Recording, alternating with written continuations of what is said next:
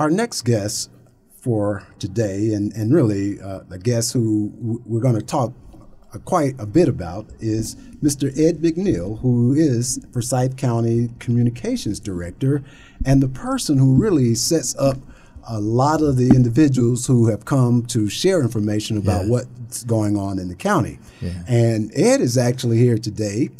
First, let me say hello. Good afternoon, Hi there. Ed. Hey, good afternoon. Thank you for having us in today. Jump right into it because that's okay. You're such a great partner for us here at the radio station. Yeah. But we know that there's a special appropriations that is just has to be shared with the community today, because tomorrow is actually a live opportunity to really take advantage of it. So, Ed, please share with us, what is this? Yeah, so Forsyth County Commissioners, I'll start last year. They set aside $1.6 million that they invested in local nonprofits that fell into a couple of categories.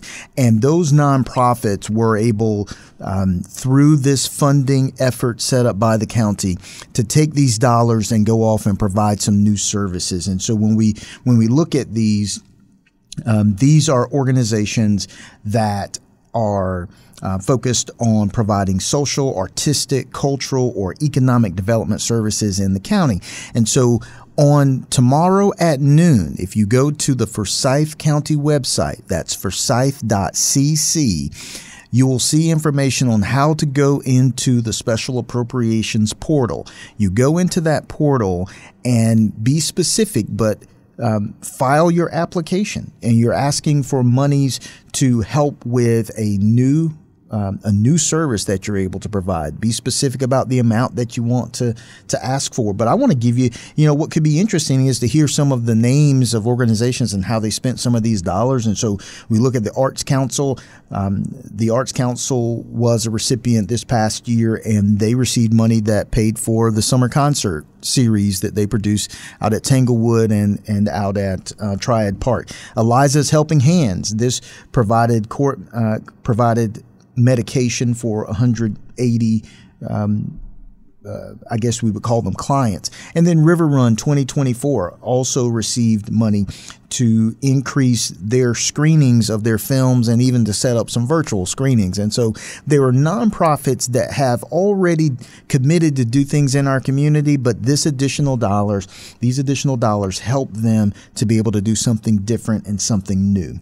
Well, I just think hearing that, because sometimes knowledge and being aware of something gives you the opportunity to perhaps benefit from that. And that's right. And if not for you being on this program today, we might, some of our audience, some of our nonprofit partners who are out there may not even know that this is happening. That's right. So again, just share again a little about what this is and how folks can really go in and get this process underway. Yeah, so starting tomorrow, that's Monday, January 29th at noon, you can go to the Forsyth County website, forsyth.cc, and you'll see information there where you can go into a portal. You can apply for these special appropriations, be specific about the amount of money that you're looking for, be specific about the new service that you plan to provide the residents of Forsyth County.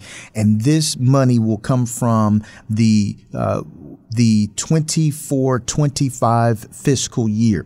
Now, this is, again, about nonprofits that provide social, artistic, cultural, or economic development services inside Forsyth County. And there is I'm going to give you a contact number first. And so this is Aisha Carter, and she is someone you can call if you have questions about it. It's 336-703-2686, and her email address is Carter, CARTERI, the number 2, at forsyth.cc, and she can help you to work through if you have any challenges on the process. Now, so we will open on the 29th, that's tomorrow. The process will close February 26th. That's the end of the application process. Then in early June, the commission will have reviewed this. They'll go through their proposed budget, and then possible adoption of the budget is somewhere between June 6th and June 27th. And so at that point, people would know whether or not they are funded. And so it's definitely an exciting time. There are so many nonprofits out there, Alvin, that do good work in the community, and this is an opportunity for them to add some funds that can help them do even more. Awesome. Again, what a great opportunity for our community, courtesy of our county government. Yeah. Another activity, though, that has become an opportunity for us is what has happened with the Belews Lake Park. And I know we had someone talk about this last year. Yeah, that's right. Trey came, but give us an update about this and remind our audience what this really is. Yeah, so Belews Lake Park is just this, it's going to be an outstanding space. It's 216 acres with almost 2 miles of lake frontage on Belews Lake.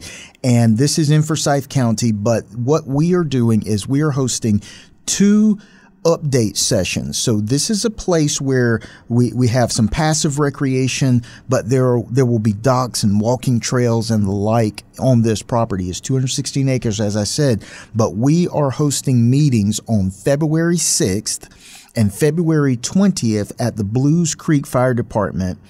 And it's from 6 to 8 p.m. And this is to just provide the public with an update on construction. And so we've been out there. I can't remember when we did the groundbreaking, but man, it was hot out there that day. It was one of those, just a blistering day. But we did the groundbreaking, and they've been really busy on it.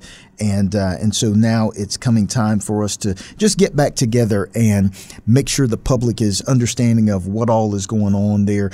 We're funding this with $640,000, or we purchased the land from Duke Energy for $640,000, but the project's being funded by the State Clean Water Management Trust. Wow. Again, and those dates, February 6th and February 20th. That's right. And we'll be meeting at Belews Creek Fire Department, and the address on that is 7675 Belews Creek Road.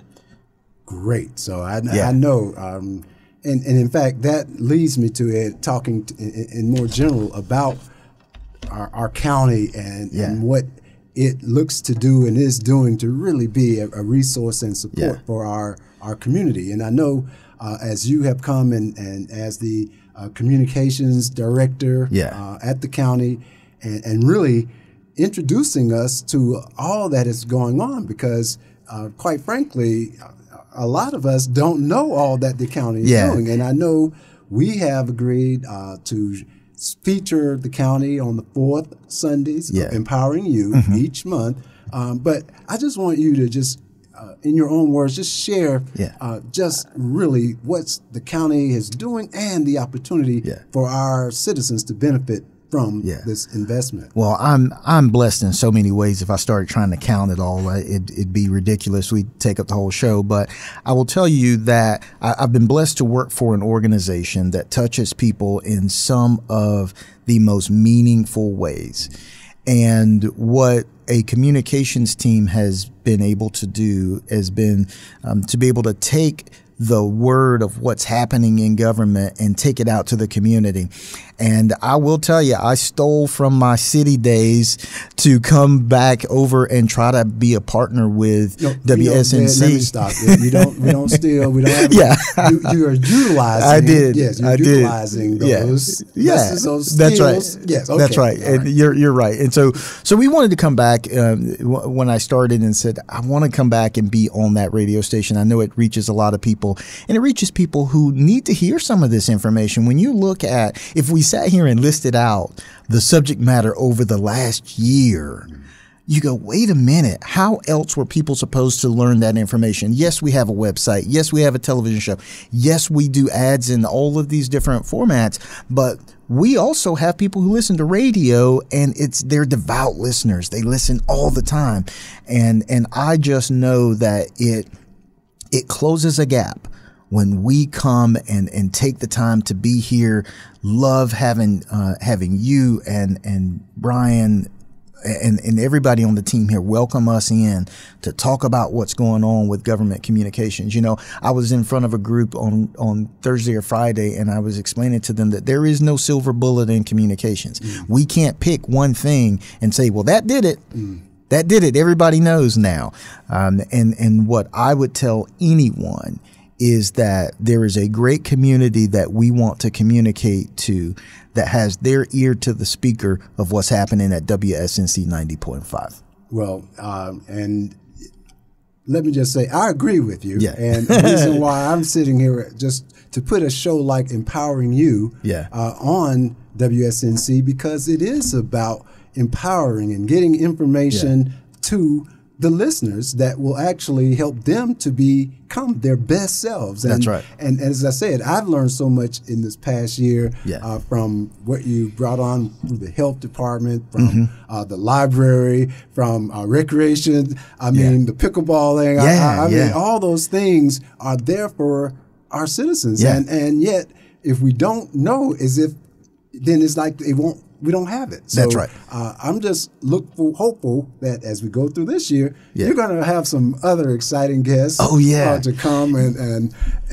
share with our community what's going on and how we can be of support for our community. I have this calendar of where I'm laying out what we're going to talk about in different months. And one of the cool things is, and we haven't talked to you about this, but we want to get you to go in and experience some of these activities and efforts so that when we come in and talk to you, you have that personal experience to say, you know, like, we're coming up on a heavy recruiting time for 911 operators. We constantly need 911 operators as well as EMS staff. And so what we're looking for is what ways can we get that out to the public that really helps them to appreciate it at a different level. So we may want to bring you out there and let you see some of it firsthand. Well, I'm definitely willing and able and look forward to it because, as I said, this community, what we're doing, what you're doing in the county, as you said, a lot of nonprofits are here. The whole desire for us to be humane, to know that we're all in this together is such an important driver for me sitting in this seat. And I've picked that up from your time at the city and now at the county. And to me, it is just taking us into a place that is just so powerful for our citizens. And we just have to share that. So I just wanted to, put that out there to our audience and just let them know that there's more to come from Forsyth County. So much. I'm super excited about it. Thank you for those kind words, and thank you, WSNC, and all you listeners out there for paying attention to this great station and then hearing the words that we're bringing on Empowering You. Thank you. Great. That's our show for today. And yes, what a whole truckload of information on the programs and services provided by our Forsyth County government. A sincere thank you to each and all of them for what they are doing for us here in Forsyth County.